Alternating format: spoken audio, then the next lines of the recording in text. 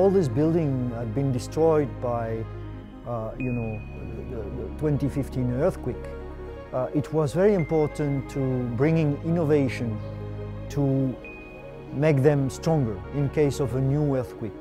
What this project has done to strengthen the earthquake resistance of this building is to insert these beams here.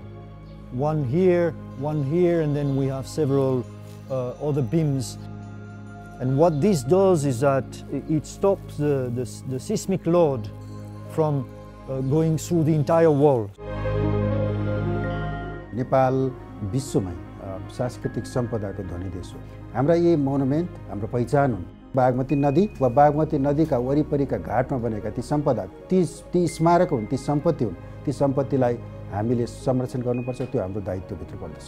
म Asian development बैंकलाई धन्यवाद दिन चाहन्छु, किनभने Asian development बैंकले हाम्रा सांस्कृतिक सम्पदा पुनर्निर्माण कार्य सम्पन्न गरेको छ।